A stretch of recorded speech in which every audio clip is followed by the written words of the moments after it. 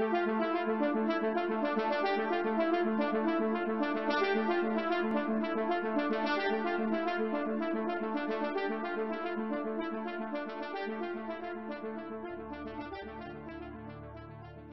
has been on the rise for some time as an economic and technological competitor of the United States, but many observers would say it lacks one crucial thing that the U.S. has in spades, namely what's known as soft power. American music and films have seduced the rest of the world and endeared the United States to people around the globe for decades. Can China develop its own soft power? Welcome to International Horizons, a podcast of the Ralph Bunche Institute for International Studies that brings scholarly and diplomatic expertise to bear on our understanding of a wide range of international issues. My name is John Torpey, and I'm director of the Ralph Bunche Institute at the Graduate Center of the City University of New York. We're fortunate to have with us today Eric Schwartzel, author of Red Carpet: Hollywood, China, and the Global Battle for Cultural Supremacy, which addresses these issues from the perspective of film and the movies. Eric Schwartzel has reported on the film industry for the Wall Street Journal since 2013. He previously covered energy and the environment for the Pittsburgh Post-Gazette. Thanks so much for joining us today, Eric Schwartzel. Hi, thank you for having me. Great to have you. Thanks so much. So, you say in the book that it's essentially the story of what has happened in the relationship between Hollywood and China during the interval between the original Top Gun movie with Tom Cruise and Sam Shepard and all these people in 1986 and the remake or the sequel, Top Gun Maverick in 2017. Can you sort of tell us about what happens in that interval? Sure. I mean, the two Top Guns are these perfect bookends because the original, when it comes out in the mid-'80s, is the ultimate example of, I think, American soft power on screen, right? It's about these amazing naval fighter pilots. Tom Cruise is the best-looking fighter pilot in the world. You've got the sweep of cinema, and really, I think, an example of a moment when Hollywood was really seen as doing America's bidding, not just in its portrayal of military might, but also just in its the cool quotient. You know, not only did enlistments after the original Top Gun came out, not only did enlistments in the military increase, but so did Ray-Ban sales. So you really had this incredibly effective marketing tool for the country in a movie like Top Gun. And that's not just the only movie around that time. I think you could also put Dirty Dancing and Back to the Future and a bunch of hits like that in the same bucket. Then whenever Paramount, which released the original film, decides they want to make a sequel to it, many years later, around 2017 or 2018, they start marketing the film. And people notice that when Tom Cruise suits up in the new film, the jacket that he wears, which in the original film had a series of flag patches on the back of it, that those patches have been changed. And namely that the Taiwanese flag that had been on his back has been removed, and so has the Japanese flag. And the reason why is because of what's happened in the 30 years between those two films. And that is namely the rise of China's theatrical box office, which has given the country an unbelievable economic and political leverage over Hollywood. Starting in the mid-'90s, Hollywood movies started flowing into Chinese theaters, and then about 15 years later, around 2010, its box office started growing at a clip. Not only growing at a clip, but also growing as American ticket sales were flatlining. So a lot of studios, which were already becoming increasingly global in their consumer base, started looking toward China as this economic salvation. But doing work in China is not like doing work in Thailand or India or even Russia. To maintain access to those theaters and that revenue, every movie that gets released there has to be approved by Chinese censors, which means it cannot have anything in it that the censors deem politically, morally, culturally problematic. And that explains why the patches on Tom Cruise's jacket had to go, because the Taiwanese flag implies a Taiwanese sovereignty that contradicts the One China policy, and relations between the Chinese and the Japanese have always been somewhat charged, especially in more recent years.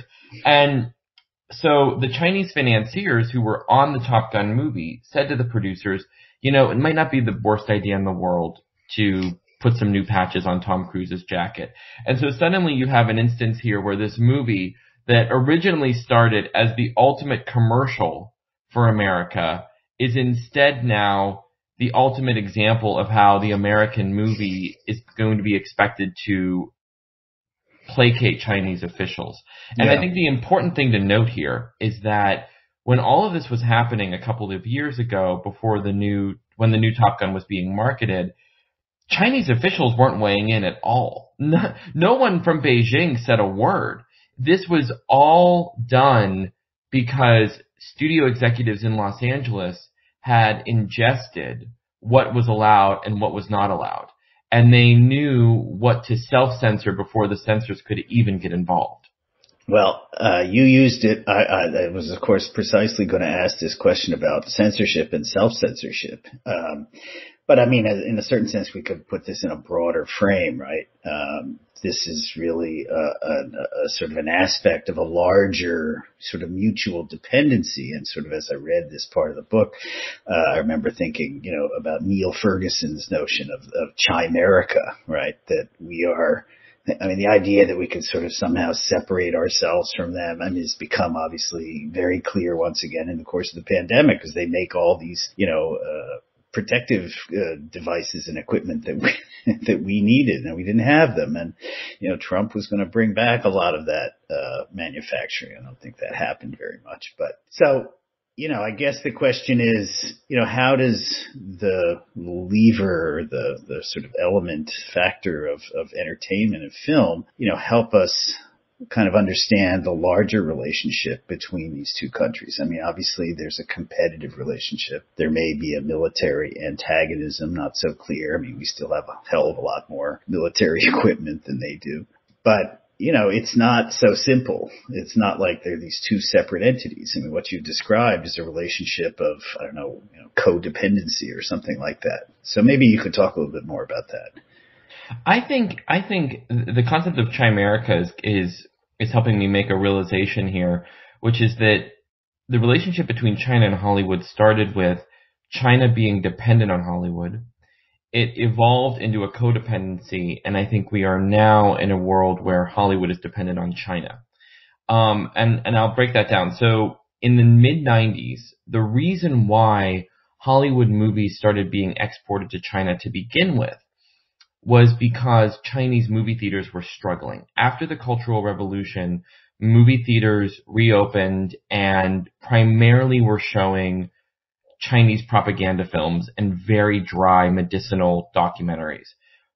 As China's economy modernized and in the years ahead of its acceptance into the WTO, the Chinese movie theaters were struggling so much because even despite the Chinese propaganda being the only show in town, it was soon starting to see competition from pirated movies that were frankly more entertaining to watch.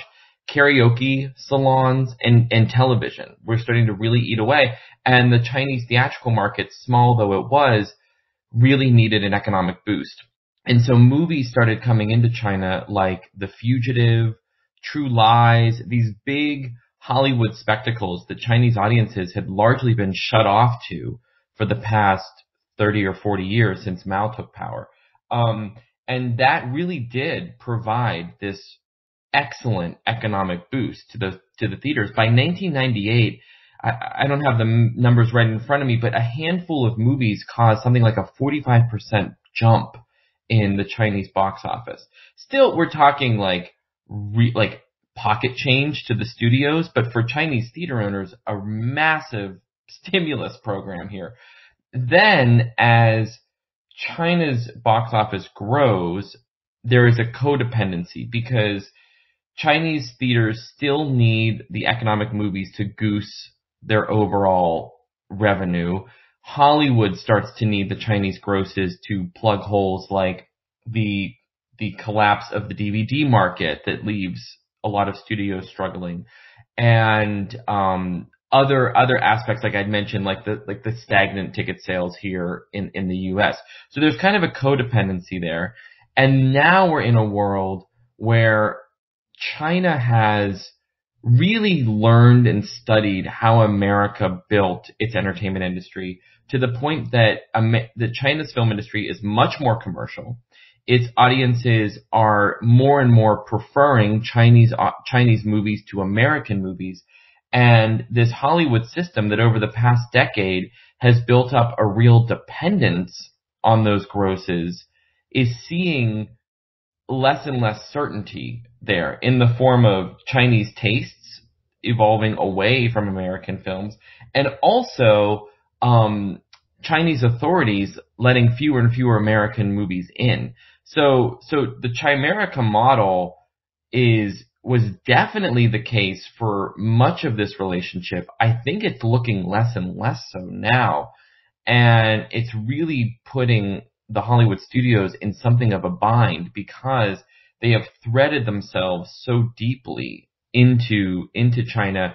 And every time, still today, I think, when a massive Marvel movie or a massive Fast and Furious movie is put into production at something like $250 million, that studio is counting on a Chinese release. And that Chinese release is less and less certain.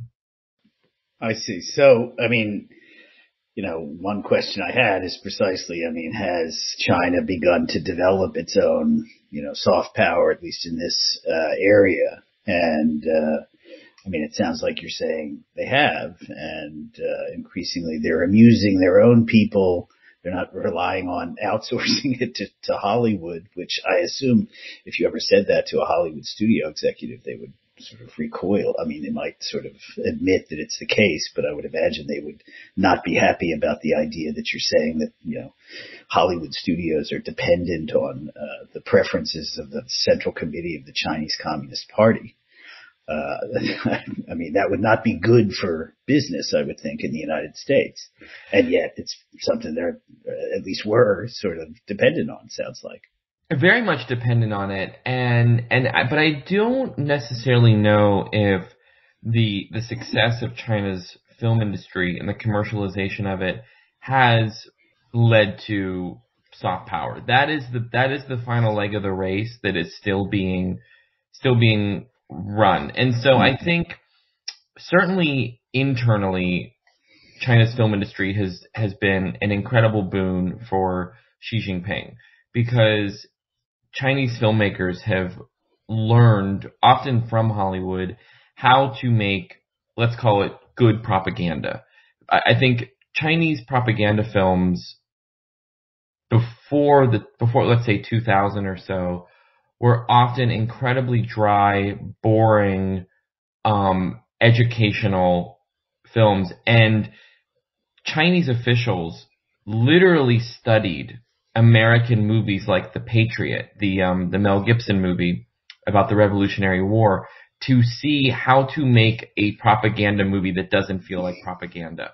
I think there's a real distinction to be made here. I think oftentimes critics will call American movies propaganda. I see their point, and I see the propagandistic element of certain American movies.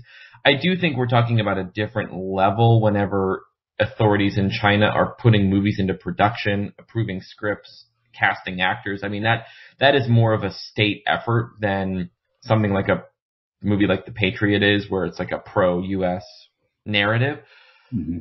Or like let's say like a historically revisionist take on American history. So, but anyway, so all of which is to say, there have been examples now of Chinese movies, like the one that is best known in diplomatic circles is this film Wolf Warrior 2, which was this massive Chinese blockbuster that was essentially a version of China's Rambo. It was about a Chinese soldier who has to go to Africa and save the villagers, win the girl. It's like a classic. It's like watching Rambo, but with a Chinese guy instead of an American guy. And the Americans look like the buffoons rather than the heroes. This movie was a massive success, and it really showed how effective popcorn entertainment or propaganda disguised as popcorn entertainment can be. Now, but the big problem is that Wolf Warrior 2 made something like $850 million, a massive amount of money, but 99% of that gross was in China alone. It was not as popular overseas. And so I think soft power, as we've traditionally defined it, is an export.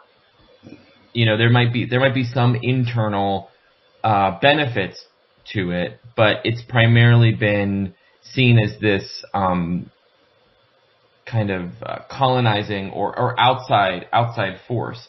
And China is still struggling there. I think there are places where if you look, there's significant inroads being made, primarily in places like Africa and through things like the Belt and Road Initiative, the massive collection of trade deals. What else is there? Infrastructure, loans, everything that has given China this foothold in major parts of the world, largely out of sight to most Americans, I think. That is functioning as something of a soft power distribution network. And I learned that whenever I went to Africa and did some reporting on an initiative called the 10,000 Villages Project, which is this pretty remarkable initiative to hand out low-cost Chinese satellite dishes to African villages that carry Chinese movies and TV shows on them.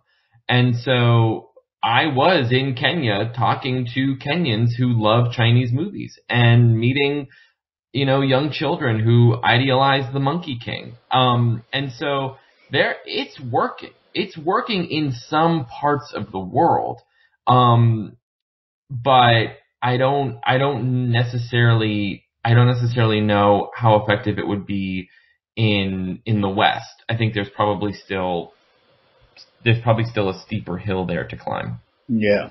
So this is interesting, though, that, we have this image, or one reads things to the effect that, what China's really doing is kind of imposing a sort of, debt servitude on African countries by loaning them all this money that they can ever actually pay back, or, building roads and bridges and things that the Africans can't afford, and then they're in the debt of the Chinese. But it does sound like it, in a certain sense, may literally be softened by, culture, by entertainment.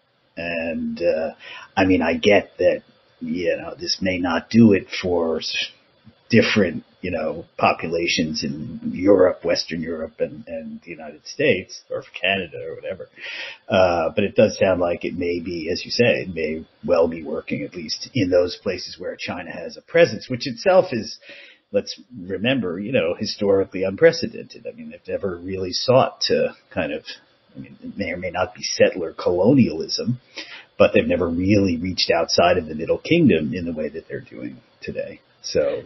Right. There's quite a debate in places like Kenya, which is, rather recently coming out of settler colonialism, about whether or not this is a form of some kind of neo-colonialism. And so there are real concerns there. I think there are also a lot of political leaders and civilians who think that China's pragmatic form of aid is what they need more than the sort of the American school, right? Like, we're literally building roads, literally building train stations and so on. And also, I think from a political standpoint, staying out of internal affairs and staying out of, not raising issues about religious corruption, and things like that. Of course, yeah. So that is certainly true. And what you said about the culture needing to soften their arrival is a smart one, because I was in some villages far outside Nairobi where I was the only light-skinned person outside of a Chinese person who these people had ever seen visit. And so there was, I mean, imagine that. Think about how weird that must have been to have dozens of Chinese people show up seemingly out of nowhere. There had to be some kind of cultural introduction to the country, which I think these satellite dishes allowed.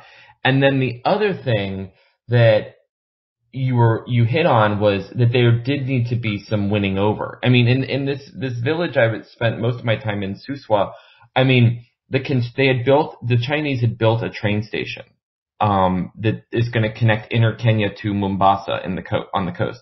And the construction was wildly disruptive. It like a couple elephants died during it. Some lions escaped their constrained area because of the construction. Dust that was generated from it had dried out crops. Like, there was some real resentment over this construction that you're right. They needed to win the people back over. And, I think a lot of the folks I talk to, they allow a kind of coexistence, between Chinese, Kenyan, and American entertainment, but there's no real bias against Chinese entertainment that I think you would see in Western Europe or the US. Interesting. So, I mean, I guess I've sort of, in anticipation of this conversation, I sort of tried to think about, why is it that some countries seem to be better at, if you like, at soft power than others. I mean, China has, I think any unbiased observer would agree, an enormously rich, historical culture and music and literature and, all these things. It's not like they don't have these things, but they don't necessarily, carry outside of their own sort of cultural sphere. And the United States, I suppose, in particular, I mean, I just was watching this, Beatles movie the other day and thinking about these issues. That kind of stuff has been very popular around the world. People learned English that way during the Cold War. And, I think it's generally thought to have had these kind of, implications of, freedom and self-expression and things that weren't necessarily all that congenial to authoritarian rulers. But that doesn't, necessarily indicate or explain why there's this uptake. So I wonder if you've thought at all about, why what sorts of limitations kind of there may be on certain cultures in the way that they are or are not, absorbed, in other places, and what explains that? Well, I think, it's a fascinating question, and I think that one thing I learned when I was researching the history of Hollywood for this book was just how much luck played into Hollywood becoming this global medium. When the movie was invented in the early, or I'd say what would be late 19th century, early 20th century, Europe was really where the better movies were being made and the more sophisticated filmmaking cultures were, in places like Italy and France. And then when World War I broke out and production stopped on the European continent because fighting had broken out on the continent, it gave America this chance to catch up. That, I mean, no one could have anticipated. So they caught up in sophistication. And then the other point is that the French and the Italians largely saw the cinema as another place to reflect their culture. Whereas America, probably because it was a younger country and maybe less of a homogenous country, saw it as a place to forge a culture. And so there was something of there's a theory that it was sort of just more of a unique fingerprint that made it more exportable around the world. Well, and so if I can interject just for a second, though, I mean, one of the things you said about what made Italian or European French film, the leading edge originally was its sophistication. And I would say it's perhaps precisely the idea that, you might say in Tocquevillian terms, non-aristocratic cultures are not concerned so much about sophistication. They're concerned about selling stuff. And Tom Cruise is a good-looking guy, and I mean, he's only 5'6" or whatever it is, but you never know that. And, because they figured out how to mask that fact, because he's this good-looking guy, and people go to see good-looking people. It's not about the sophistication, Yeah, so. You're right. I like that. I like that because, because when the American film gained an edge over the French or the Italian film, there were all these stories in the European press about how the American film was so déclassé, and you're exactly right, and it was so déclassé compared to their traditions of opera and the theater, and it's interesting too because it was another example of America occupying a role that China would 100 years later, where down to the point that America was seen as a place for kind of black market goods and knockoffs. It seemed like it was a real knockoff culture. Much the same way that what do a lot of people think about China? They think it's a place where you can go get fake purses and things like that. So you're right. I think that's a great point. And there was absolutely from its earliest days a sense of salesmanship. And actually it's funny. I got a little obsessed with that whole idea whenever I was working on this book, because I think when you move to Los Angeles, you quickly see just that this is a real workaday business, and you're right, everyone is 5'6", and I even there's a point in the book where I was interviewing some folks who worked in what they called hidden effects, which are the special effects that aren't the car explosions or the big mutants or whatever. They are the people who go in and smooth out splotchy makeup, or, edit out an underwear line so that a woman appears fully nude, and I thought, wow, these are actually the people who make the movies. This is what the movies actually, need to work as entertainment, are those touches. But anyway, back to your question about what makes a country better at soft power. I think you're right about sort of the American approach being just more inherently appealing and more just kind of egalitarian or democratic and big tent. It was more of a big tent approach, right, than the Europeans might have taken. The other case study that's bearing out right now that's been interesting to watch is Korea, which has had success with things like Squid Game and Parasite and K-pop. Korea really is functioning on a level that I think the Chinese leadership would really love to see their own country do. A big distinction would be the fact that Chinese authorities would never allow the production of a Squid Game or a Parasite. And one of the reasons both of those programs have appealed so widely and cut through is just how provocative they are. And there's a level of not just violence, but there's a class commentary in both of those, in that movie and in that TV show, that would never fly in China. So I think if we're going to look for something like what would China's version of Squid Game be, what would China's global TV phenomenon look like, it would be something much more family friendly, let's say. Right.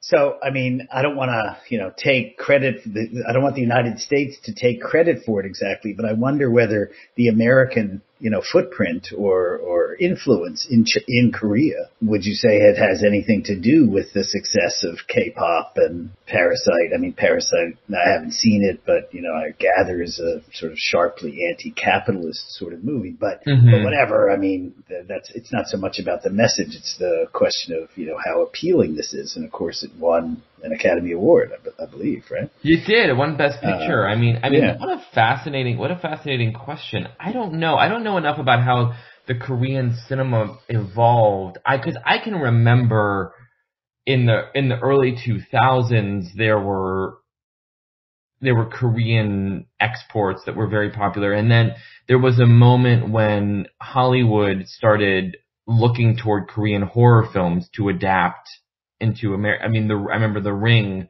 was a Korean story that was adapted for American audiences. So there started to be this kind of exchange even back then. What a great point though about America's presence there. I mean, certainly, it's interesting. I think I agree. Like, yeah, we don't want to say, well, yeah, they're only good because of America, but there is certainly something to be said for exposure like that. Like I interviewed for the book Ang Lee, who I think is now in his 60s, but so was growing up at a time when a lot of his contemporaries in mainland China were growing up in a cultural revolution that didn't allow for much art of any kind that wasn't strictly Maoist and filled with messaging. Propagandistic, yeah. He, however, grew up in Taiwan, where he would go to the cinema with his mom and see Billy Wilder films and see all sorts of movies like that. So I think that, yeah, there's something to be said for exposure and exchange that can do quite a bit like that. I mean, similarly, in mainland China, after the Cultural Revolution, there was this group of Chinese filmmakers that came to be known as the Fifth Generation. And these are people like Zhang Yimou and Chen Kaiga, who in the 90s were these art house sensations, making movies like Farewell My Concubine, Raise the Red Lantern, these movies that were just absolutely adored by art house audiences around the world. They all share something in common, which is that they all started attending the Beijing Film Academy in the year or two after the Cultural Revolution. And when they started going to the Beijing Film Academy, there was a literal break. And while they were there, they started to be allowed to watch American movies like The Deer Hunter and Casablanca, movies that had traditionally been shut off. And so I don't think it's a coincidence there either that they became these art house phenoms. They made movies that got them banned in China, but around the world, their movies were, absolutely rapturously received. Right. Fascinating. So I guess just one last question. I mean, what do you think are the chances of China developing, a sophistication in soft power that will give it, traction outside of the places that, you've discussed already, places that it's, providing infrastructure and loans and that kind of thing too. Should we be worried? I mean, not that I'm exactly worried, but, what are the chances of that happening? I mean, I do sort of think there are, as I say, kind of intrinsic difficulties that what I would call, following Tocqueville, that aristocratic societies have with sort of the idea of reaching a broad audience and sort of letting go of certain kinds of sophistication.